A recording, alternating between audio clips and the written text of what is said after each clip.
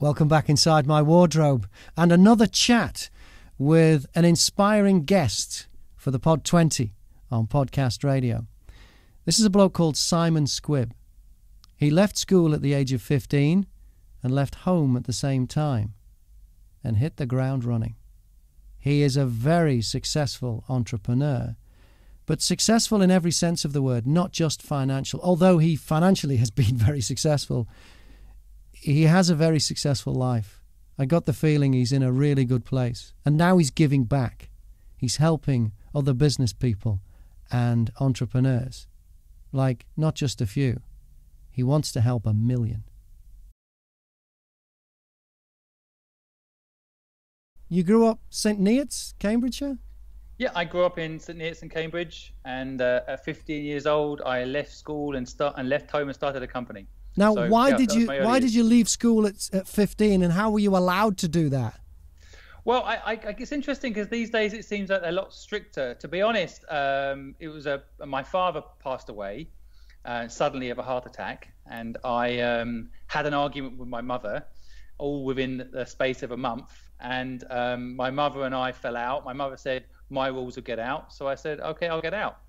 And then I moved into a squat, pretty much just around the corner from where I grew up, and realized quite quickly that I need to pay rent. And that's when I was thrust into the world of entrepreneurship.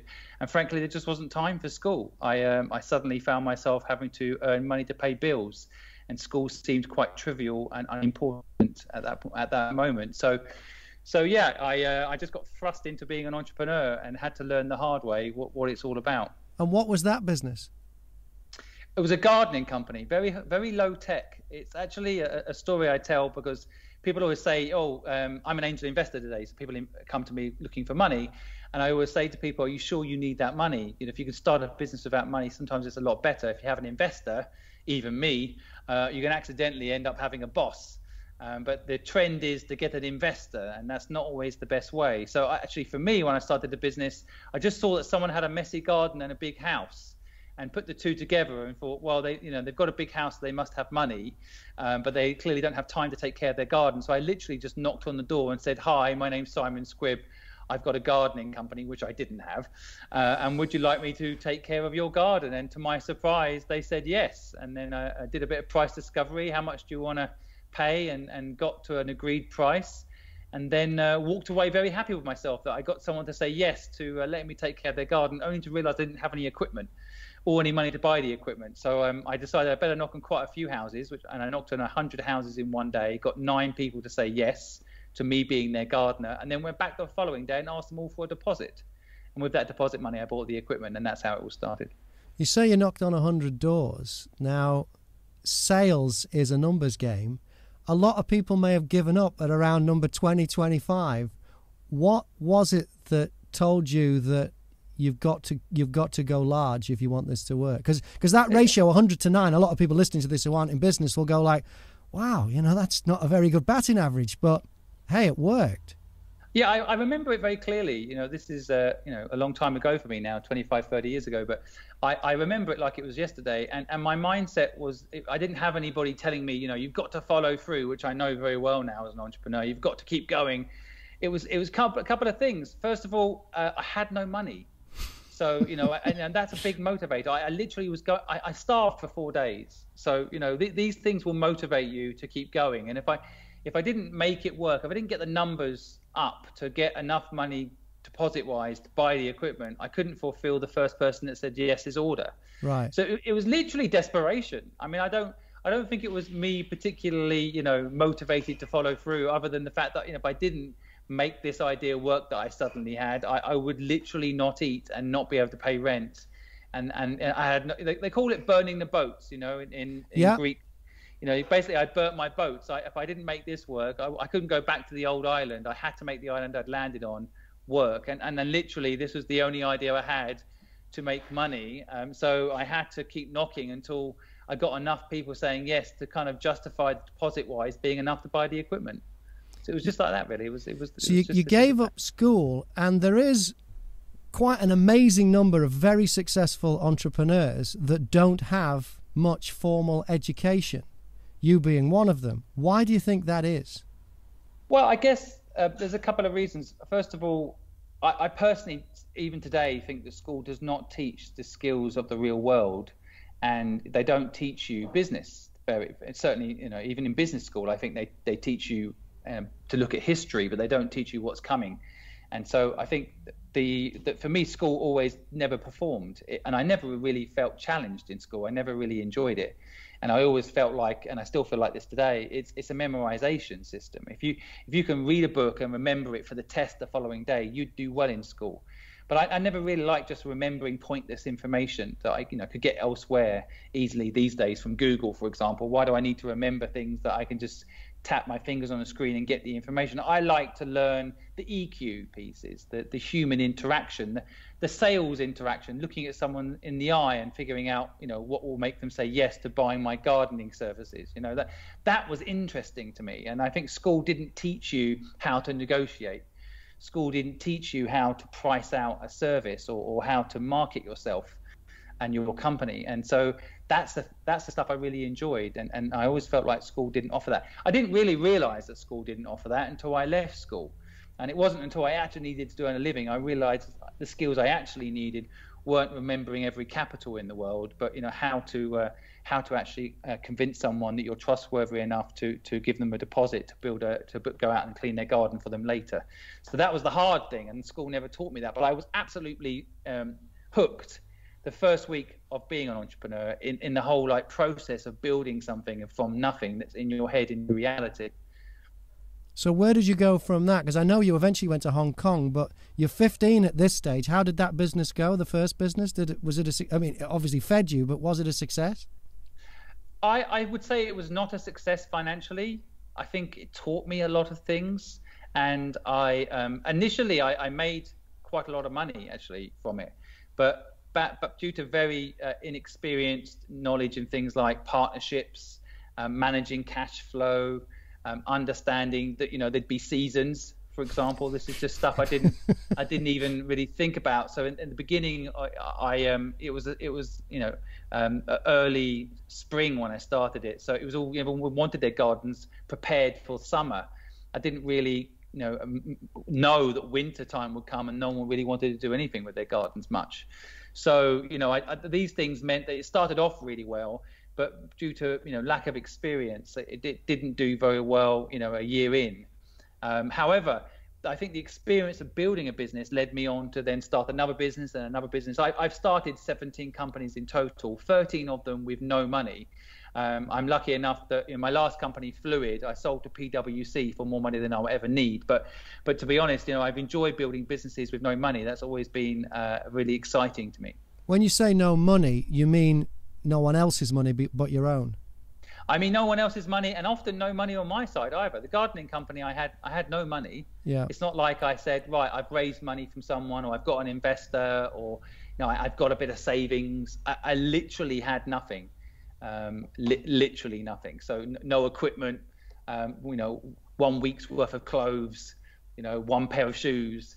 It really was starting from the very basics. And I love now the learning that you actually don't need money to start a business. A lot of business building starts in the mind and with a bit of effort, because so many people say they need money to start a business, and it's actually not true. You just need the right mindset to start a business, is what I learned for that process. So how did that take you to Hong Kong? So there were other businesses that you were running in Britain. The decision to move to Hong Kong, how did that all come about then, and at what age? Yeah, I was 23 years old when that came about. A couple of things happened. I had another business called Accommodation Express, which was kind of an early .com concept. It probably could have been lastminute.com or bookings.com, but it was basically a very simple model. The hotels used to get a lot of phone calls back in these days. This is 1997-ish, and people would ring up the hotel to make a booking, and the hotel would often say, "I'm sorry, we're full," and be very proud that they were full in the hotel, and just kind of put the phone down. Nothing they can do because they can't, make an extra room for a guest calling up. And I saw an opportunity that there was a kind of a wasted piece of marketing there. The hotel marketed to people that they had rooms. People had rung them to get a room and they were full, and they would turn them away. So I said to the hotels, instead of turning them away, why don't you send them to me? I'll find them an equivalent room, because there's other hotels in the area that aren't as good as marketing as you are. and there's spare rooms still available, just not at the hotel they've called. This is all pre-internet, just before the internet really took off. And basically, so we then took those bookings. We gave the hotel commission of 8% for referring it to us, and the hotel that we placed it with gave us a 20% commission. So we were making about a 12% margin on every time that phone rang and the hotel would turn them away. Suddenly they were turning that into money. And secondly, we were then taking that unhappy customer who couldn't get the room they wanted into a happy customer and finding them a room they could get. And that business did quite well. And I sold it. And when I sold it, I got a bit of advice that it would be a good idea to maybe travel for 9 months, because I wouldn't have to pay capital gains tax on the money I'd generated from that sale. So a friend of mine was living in Hong Kong and said, "Hey, why don't you come and visit?" So I that's what I did. I said, right, I've had experience since 15 years old of building businesses, and why don't I go see the world? And went to visit my friend in Hong Kong with a little bit of money in my pocket. And when I got to Hong Kong, my whole life changed. I just realized how big the world was. Like you said earlier, I grew up in Sydney. It's a small town in England. I'd spent a bit of time in London, but not much. Spent quite a lot of time in Cambridge. That was probably the biggest city I'd ever really got to know, Cambridge. And then I went to Hong Kong, which is the second most expensive city in the world to live, a powerhouse of ingenuity and innovation. And it blew my mind. And when I got there, I was actually going against the tide, because it was 1997 and Hong Kong was being handed over by the British back to the Chinese. It'd been colonized for 100 years by the British. So all the British people were leaving as I was arriving. And that led to some amazing opportunities, because there was a lot of things that British people were doing there that suddenly weren't being done. And I saw some market gaps and decided to set up shop there. So what was it about Hong Kong then? Just tell me about, like, you've spoken about work-life balance and how it really isn't a thing, and you suddenly realised that in Hong Kong. Can you just take me through what happened there? How it changed your mindset? I think when I first got to Hong Kong, well, first of all, when I arrived, anyone that's been to Hong Kong will know what I'm talking about. The skyline is just like something out of the future. You've got on the harbour front, like buildings 88 stories high, scattered across the whole of the harbour. And you just sit there, and what you realise if you read about Hong Kong is it has no natural resources. So everything you see in front of you is made by someone's mind put into reality. It's not like Saudi Arabia or these markets where they have oil, they have a natural resource that then funds these mega structures and these mega creations. Hong Kong has none of that. It is simply about brain power. And I think I got inspired by the unbelievable stories of people that had gone to Hong Kong with nothing and then ended up owning 88 story buildings and building out empires. And I think that first step was when I started working in that environment, that people there just didn't have this work-life balance story that I think England we have in abundance. There was no like start at 9 and finish at 5. Although I was self-employed in England, I still felt like, I better have my weekends to myself. I better have some downtime. And what I learned in Hong Kong, and I think trained me, was that work and life are the same thing. Culturally, for example, that some of the people that I worked with, at the weekends they'd invite me around to their homes and we would hang out as families, and there was no separation between the business deal and the relationship and your personal life. And it completely transformed my mindset around what was work-life balance. And suddenly, I think that made it very important whatever you spent time on that you really enjoyed, because it was actually your life. So, for example, the clients you had, you better like them because you're going to be spending a lot of time with them. One of my clients for my agency business I set up in Hong Kong called Fluid, which is the one I mentioned earlier, I sold to PwC. I used to go on his boat on a Sunday and hang out with him. It all became very personal. And it's only 9 million people in Hong Kong, so it's a very tight-knit community. There's often 1 or 2 degrees of separation as well, which is an amazing thing from a network perspective. But it just changed my mindset about work-life balance, about potential of what you were able to achieve as a human being, and what was possible, and then access. I think I just realized in England, access is sometimes quite hard. There is an age restriction on access. If you're not old enough, you can't be a manager, for example, or if you're, there's always this structure like who's bothering me now in England. Whereas in Hong Kong, it's like, how can I help you and how can you help me? It completely transformed my mindset. And was it culturally different, like business-wise? Were people more likely to take a chance on because you would have been unproven really at that stage? Were they more likely, in the local market, would they have been more likely to take a chance on you than they would, say, if you'd started up something in London? It's a very good question, and I think that it's quite a complicated answer. When I first went to Hong Kong, people would tell me, "Oh, it's very different here." In Hong Kong, there's a thing called face, where if you have to give people respect, and you have to give your elders respect, and you have to have, all this structure around how you deal with people. And as I spent 20 years in Asia in total, so what I realized, actually, a lot of that, there's also face in England. People don't want to be disrespected or told they're stupid, or if you have a client and you're in a meeting and you tell the boss of that company that they've got it wrong and they're an idiot, you're not going to win friends and influence people. So there actually wasn't that much difference. Then as time went on, I realized people in Asia love their children. People in Asia breathe oxygen and eat 3 meals a day. And actually there's just slight nuanced differences, like they might read the newspaper back to front. There's certain ways of reading text from top to bottom. There's slight nuances that are different, but the basic fundamentals of capitalism, of love, of kindness, they were all prevalent. And as always, if you were sincere and you were decent, just like in England, I think this follows through too, eventually people will trust you. But people did trust me quicker in Hong Kong. I think there's a couple of reasons why. There's not that many English people in Asia. That you're kind of you're still unique, and there's some kudos given to you because you've broken out of the typical system in England. Mm-hmm. And then if you've got something interesting to say, I did find that Asian businesses would listen to you, whereas English companies quite often had a bit more of a traditional mindset. They were stuck in their ways. I can tell you some stories about conversations I've had with English brands like Woolworths, where they just wouldn't listen if you suggested they should go online. I did suggest to Woolworths they should go online once, and they told me no one's going to buy Pick a Mix, Simon, online. And miffed the point completely. Whereas in Asia, because it's an emerging market as well, there's this mindset about how can we leapfrog infrastructure that we don't need and go straight to consumers? What can we do that's innovative? And I had a talent for knowing what the future looked like. And so I could have a conversation with brands out there, and they were quite willing to leapfrog into digital, for example, which was the early 2000s part of what I did. I helped a lot of brands go online. I built this agency, Fluid, which helped brands like Estee Lauder and CNN get into Asia. And they were very, very open to, creative ideas. And I think that's where I really flourished in Asia, which perhaps I wouldn't have done in England, because they don't really have. If I go to BT and suggest that they should dump the phone line and focus on nothing but Wi-Fi, there might have been a bit of a backlash in early 2000, right?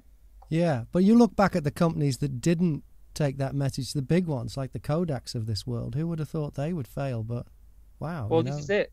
Yeah, I actually have a TED talk on that. I did a TED talk about Kodak and how Kodak actually invented the digital camera. Did they? Wow. Yeah, they were the people, but they were so scared of what it meant that they buried it, hoping it would never come to the surface, of course, because their whole model was around film. Yeah. But what they should have done, of course, is embrace the digital camera and own that market. No, they can't. People can't innovate when they're holding on to the past. But a lot of English companies do hold on to the past. BT is a good example of that, right? I mean, they actually had a mobile phone division, O2, which they sold. Yeah. So they actually sold the future. Yeah, they've gone back now with their other one, haven't they? Now they do mobile, but they did sell their original one, O2. Yeah. Yeah. So what was actually their future, they sold it off as not core to their main business, which it's just insane. Did you find it's probably different with you because you worked very hard anyway? But there's this thing called an immigrant work ethic. Did you find that when you were outside Britain and you were now in a different country that you just seemed to work harder? There's something in that. I would probably again add some nuance to it, and I would say, first of all, when you move somewhere new, I didn't have any friends, So and in some respects that could be a good thing. First of all, there's no peer pressure of what you should be doing, and secondly is work was my only way of socializing. So there's an element of like, well, if I work, I can on a Sunday be hanging out with the client I'm working for and brainstorm some ideas and go for a swim, and it's all kind of mixed in one. And I think that I guess is an immigrant piece too. It's I don't have other friends that are calling me on a Sunday to go and see them, which is what it was like when I first moved there.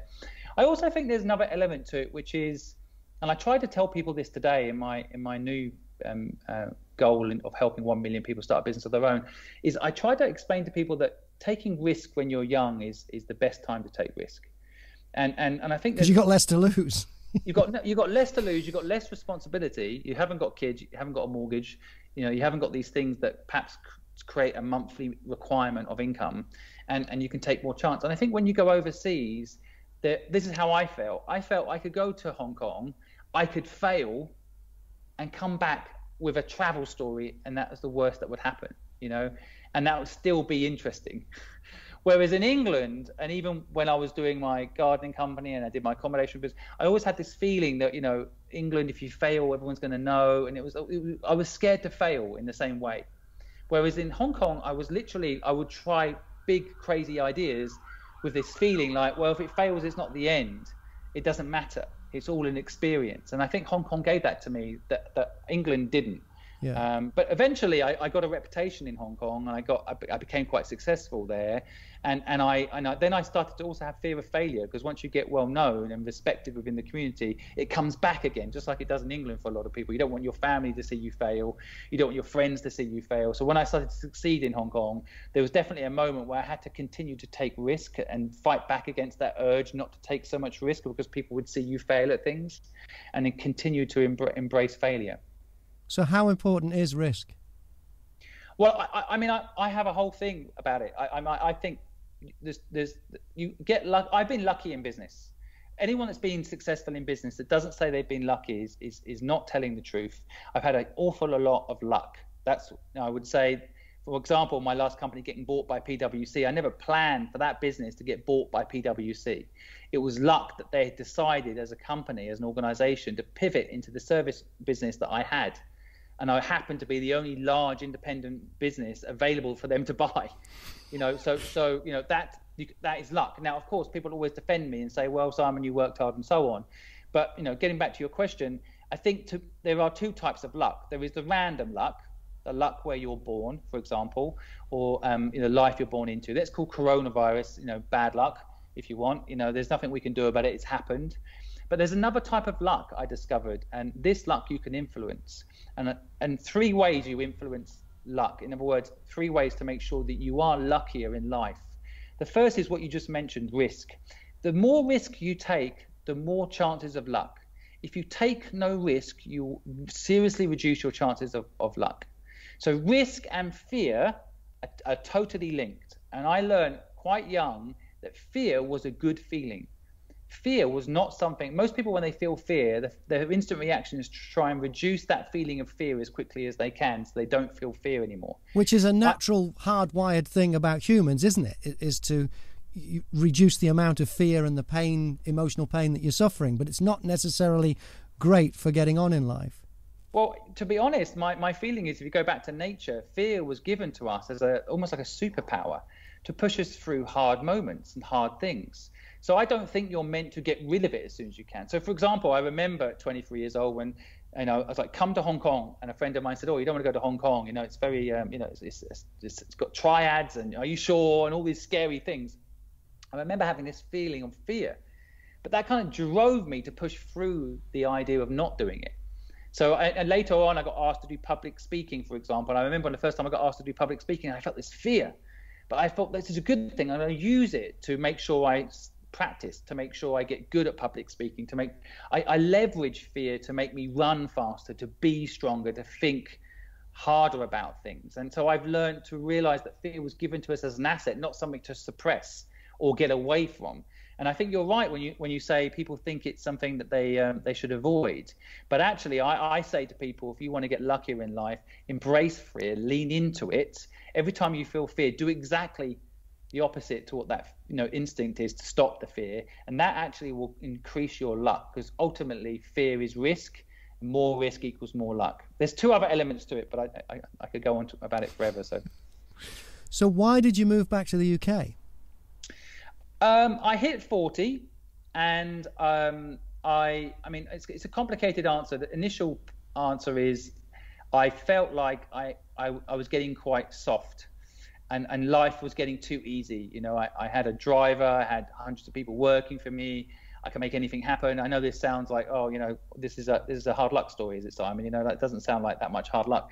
But at 40, I just felt like I had reached a certain plateau, and Hong Kong was a great place, but I felt like I missed my roots. I'm English. I'd been away 20 years, you know, or so, or 18, 19 years.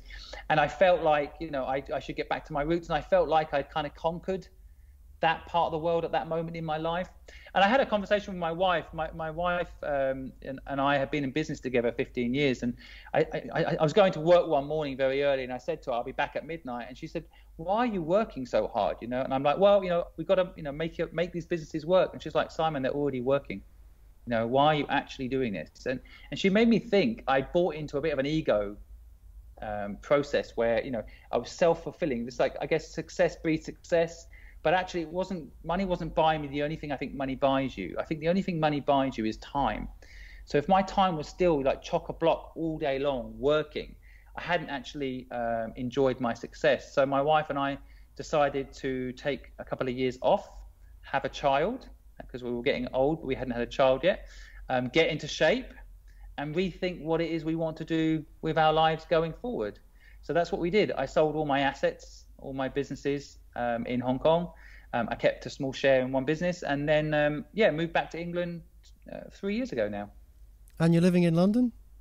Yeah, living in North London. And so is the lifestyle in London compared to Hong Kong? I suppose London probably seems quiet by comparison, doesn't it? Yeah, I mean, that's it. A lot of my family live in Cambridge and St Neots, so when they come to London, they always tell me, "Oh, it's so noisy and busy here." But I don't think so. I'm living in Hampstead, which is right near Hampstead Heath, and I actually think I'm living in the country. It feels so quiet and like living in a village. But lifestyle-wise, I mean, for me, I mean, having a child changes your life anyway. So we had a baby. He's, you know, as he's grown up, my whole life changed because of him anyway. My priority has been to put him to bed every night and to be there in the morning for him. And I've really enjoyed being a kind of present full-time father. But that changed my life, because before that, I would have been out at 8 o'clock, by 8 o'clock at a meeting of some sort, by 12 o'clock having a business lunch, 6 o'clock doing a talk at some event somewhere, you know. So my life changed partly because of not location, but my priority list. And but England itself, it is a very different pace of life. Even in London, where people think it's fast, it's not fast. You know, it's very nice. I like it at this stage in my life. I like this pace of England at this stage in my life. But for younger me, I realize it's too slow. Asia it's fast, and you're working all day, every day. There's no such thing as Saturday and Sunday. People don't think of things in that context. So now when I see people like Monday to Friday working, Saturday, Sunday off, it all feels quite slow. But as I say, at this stage in my life, I'm quite happy with that. Something you mentioned earlier, which is your challenge to help 1 million businesses. Talk to me about that. Or business startups, yeah. Well, I decided in January to February that I would start working again. And what I wanted to do was kind of go back and help that 15-year-old me. And, you know, I analyzed all the things that I've learned, you know, how to build businesses. And I felt like I could help people start a business of their own. And then and I thought, well, how am I going to start? So the first thing I started was with a podcast show. And I thought, over the last 30 years, I have a network of some of the most successful entrepreneurs in the world. Why don't I interview those people and get their knowledge downloaded that I can then share with the rest of the world?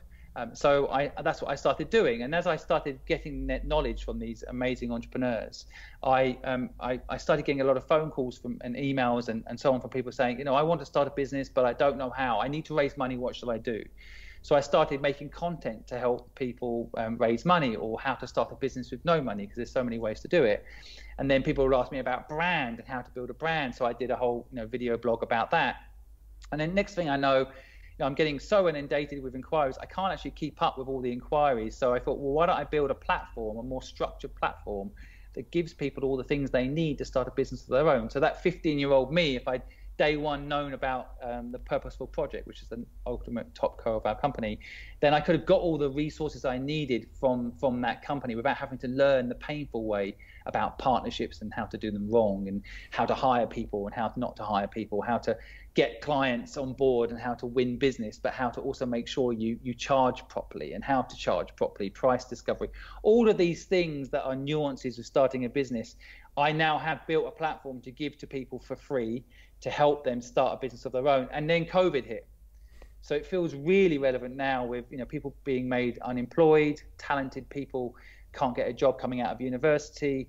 I think now is the time for people to start a business of their own. So I decided, I would set myself a target. I saw a headline in the newspaper saying 1 million people were going to get laid off in the UK alone because of COVID. And so it seemed like a good target to take those people that are, talented and shouldn't be out of work, give them the tools they need to start a business of their own, and do just that. So I say 1 million as if I think it's just the beginning. But when I say it to people, they think it's a big number and unachievable. But we'll see.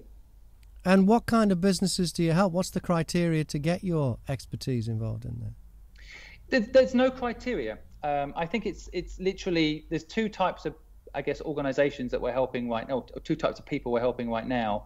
One is people that have an existing business, actually, that have struggled right now for one reason or another. COVID might have affected them. They're not online, for example, and they want to know how to survive and innovate to help them grow their business. There are some businesses that are also doing quite well and just want some pointers about how to grow. So we have a lot of people like that, individuals, founders, and entrepreneurs. But recently we have a lot of people coming, for example, from university that are graduating or have graduated, were expecting to get a job and now can't get the job. So they're asking us, well, okay, if I can't get a job, maybe I should create one for myself. What should I do? And so, idea generation is part of what we do, helping people figure out if they've got an idea, how they could make it real. So those sorts of profiles right now. But we have, personally, one of the things I really love about where I'm at this stage in my life is that we can help people with no expectation in return. And I think that's quite important, because so this isn't a Dragon's Den thing where you want a piece of their business. No, not necessarily. We actually do have an investment piece where we do take equity, but any profit from any upside in that business goes back into the platform. So in other words, all the profit we do make from sponsors and partners goes back into the platform to provide the services to people that want to start a business for free. We will never charge people. And one of the reasons I think this is very important is, if you look at the landscape of people that want to start businesses, there are people that can raise money quite easily. They often come from affluent backgrounds themselves already. And so that's fine. But there's a lot of people that, for example, unemployed, that couldn't afford to pay anybody anything to get help. And if you don't offer this service for free, they have no access to the resource. And there are a lot of resources out there, like accelerators and so on, but you tend to have an existing business that's doing quite well for them to then invest in you. But a lot of people don't even have that first stage set, so they never get going. Again, I think about myself at 15. I had no money. It's not like if someone came to me and said, I'm a business guru and I can help you, all I'm going to charge you is X. I just wouldn't be able to hire them. Yeah. And there's a lot of business coaches out there, and they have to earn a living. All due respect to them, I understand that. But my platform is all about my service and my network helping people for free. So I've managed to convince 62 of my entrepreneurial friends to give their time for free and under a similar pledge that they will help people for free with no expectation in return. So I'm able to scale it outside of just me helping and get other people to give their time. But the key is, we are not looking to make money out of people. We're looking to help them. And we ask them one thing, which is, if we help you and you do well, you give back later in the same way. That's it. So if someone's interested in getting your help and advice, is that all the details at your website? Yeah, purposefulproject.com is what we're doing. Of course, we have the podcast show, The Good Luck Club, which we're going to get onto in a bit. Don't worry about that. That's why we're here. Yeah. But there's so many other things I wanted to ask you about before we got there. Yeah, fair. No problem. But I think our whole platform is ultimately kind of broken into parts, like inspiration, knowledge, insights, and investment. These are generally the things that people need to make a business work. And so, yeah, so it's all there on our website. It depends on what you need. You can reach out at different parts of our platform depending on what you need. And yeah, we have webinars, of course, who doesn't these days, but we have webinars training people how to start businesses from scratch, how to build brand, how to structure their companies legally, all the things you could, even the questions you don't even know to ask. A lot of people don't know what they don't know. We give you the questions and we try to give you the answers all in the same place. Few things before we get to the podcast. You went off social media for a while. What was that all about? Oh yeah, well, I'm actually I worry about social media. I mean, there's quite a lot of good movies out recently, like The Social Dilemma. There's a good movie about it, but basically, a bit like I was saying about work earlier, you get addicted. You think you're doing something because you have to, and actually you're doing it because you're addicted. I have an addictive personality. So that's why, for example, I've never drunk alcohol, because I know if I drank alcohol, I'd probably overdrink. I have one vice, which is chocolate, and I definitely eat too much of it.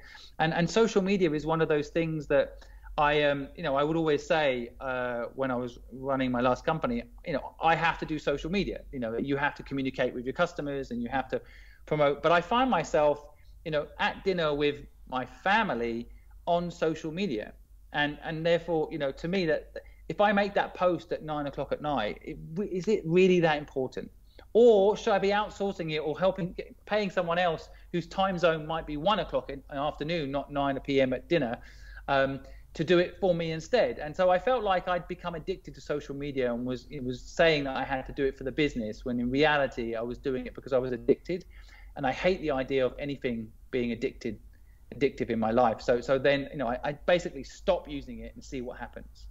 And I've just made the pledge again to do it at weekends for myself and my team. We can schedule posts, but we don't go on social media ourselves if we can help it. So you're on a social media diet right now. How long were you? Oh, I see. And how long were you off it then? A year and a half. Wow, that's a long time. In fact, there'll be new ones popping up while you were off it, probably. Like TikTok's still pretty new, isn't it? It probably happened while you were off it. Well, yeah, and I went back on TikTok. I went on TikTok about 3 months ago. I now have 62,000 followers. So, don't worry, folks. You can pick up where you left off. So what did you learn from being disconnected from social media then, for that length of time?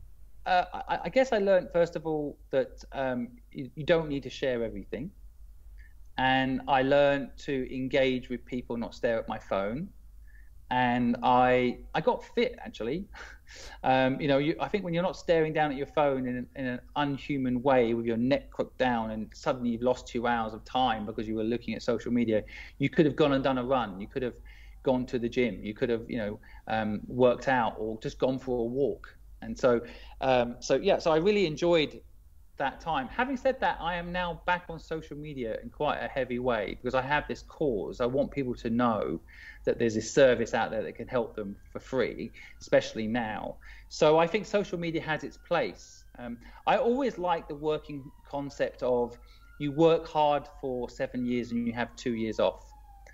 I always like this model. A lot of people say, get to retirement and then stop working. But I actually really like this idea where you really get heads down on something, you create something, you build something, and then you take time off. So partly now I'm back on my 7-year cycle, I feel like. So, I will work very hard. I will build something meaningful, hopefully useful to people, and then I will take time off again. So I think, but again, I also think you have to, as you probably heard a million times from a million people, but, life's a marathon, not a sprint, right? Which is often said by people that have never run a marathon, I think. But it is. And I think that you sometimes have to pace it out. So that's why I say I'm 7 years now making this platform work, but I will still try to take the weekends off where I can, as far as social media is concerned, and try to, lift my head up, stay healthy, and be present for my family. Let's talk about the podcast then. It's called the Good Luck Podcast, and up until I spoke to you, I had no idea why it was called that, but now I've got a pretty good idea why it's called the Good Luck Podcast. Tell me about it then. How did it all start? Well, I mean, well, you mentioned you had all those friends who are entrepreneurs. Was that the original motivation, just to get the information out there, or were you genuinely interested in their stories? I think a bit of both. I knew some people that had started businesses from scratch that were just mind-blowingly interesting stories, and I knew if I could get those stories downloaded and shared with enough people, that would inspire people to start a business with purpose and to think about starting a business of their own. And these people, I mean, what I try to do is interview the world's most successful entrepreneurs, but the ones you've never heard of. So, I've got famous people coming on, but I actually like it when you've got someone that's done something absolutely mind-blowing, but you don't know their name. You've never even heard of them. And so I try to interview people like that. They're not necessarily getting on stage like Elon Musk every day, telling people what they should do. They can be reserved. They can be, just getting on with building their businesses, don't have a lot of time. But they have a story that, if shared, can shed light on how to build a business for someone out there that wants to do their own business. And so I just knew if I could convince my network to give an hour of their time, I could do two things. One, document their story, which also is a personal thing for me. My father never documented his business career, and as a 15-year-old, I never really understood what he did or how he did it. He was quite a successful business person, but he died suddenly, and I never got to find out really how he did it. And so, I always wished that there was a podcast out there of my father explaining what he did and how he did it, and his moral code and his focus on life and what he thought about things. And so I thought to myself, having all these brilliant people out there in the world with their stories, I must get them on a podcast, and then their families and their children and their grandchildren will be able to listen to this later and hear the story of how their mother or father or grandfather or grandmother managed to build a business, and also at the same time, hopefully those stories, there'd be nuggets in there that other people could leverage. What surprised me about doing the podcast and does really excite me today is I've been an entrepreneur my whole life. I built 17 companies. I've invested in 66 startups. I've seen it all, I thought, until I listened to these stories. And I have learned every time I've done this podcast, as a person interviewing them, I have learned so much that sometimes I get off the podcast and if no one ever listens to that, I've got something from it, hopefully, and luckily people are also hearing it. But ultimately, I've really enjoyed the experience of listening to these people's stories, and it's inspired me to build what I'm building today, and to really push the envelope of what's possible. So who's been your favorite guest so far? Well, that's like asking my favorite child. There must be one that stands out. There must be. There's quite a. I have to say, every single podcast I've now interviewed nearly 60 people, and I honestly can say every single podcast, there's been something in each of the podcasts that I've really enjoyed. There's always going to be, I guess, ones that I know some of the people so well. So, for example, I interviewed a guy called Patrick Lee. He's the founder of Rotten Tomatoes. Yeah. And the very successful movie rating website even today. It's really the go-to thing for any movie studio. They got to get high rating on that, or their movie won't do well. So he created it. And so just listening to his stories, but I invested in him, so I have an interest in his life, and I invested in his businesses, and so there's a personal thing there for me that I've been a part of his journey. So he's telling his story. It's absolutely unbelievable. He's brutally honest, which I really love, because at the end of the podcast he talks about his failures as well as his success, and he talks about how after Rotten Tomatoes he's done 5 startups since then that haven't done as well. And you kind of think, if you've had one success, you know exactly, how it all works. And so therefore your second one and your third one should be a cinch, But, I love it when people are honest. And so Patrick Lee is definitely one of those ones that I really appreciate his honesty. I've enjoyed kind of breaking the mold of what an entrepreneur is. So I interviewed Adele Parks. She's the second most successful author in the UK. She's the most best-selling fictional author. And she, I mean, you wouldn't think a writer is an entrepreneur. I mean, you tell people writers, they don't think of writers as entrepreneurs. But her story is so entrepreneurial.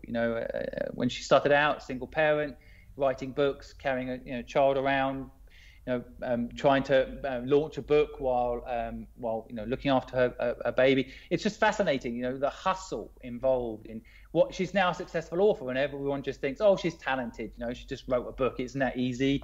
Without knowing the nuance of what it's like to be an entrepreneur and a writer. I just interviewed finally Adele Lim. She's the co-creator for Crazy Rich Asians, which is a smash hit movie. Again, you wouldn't think as a movie is a big movie studio behind it, so an entrepreneur is behind that movie, and fascinating listening to her story, because she was actually paid a lot less than the male co-creator for that, and so she then made a stand when the movie studio wanted to make a second Crazy Rich Asians movie and said, I'm not going to do it because you don't see me as equal to the co-creator because you're paying him differently. It's just fascinating anyway. So every single one of the stories, to me, what I really like is they're authentic. People are really honest.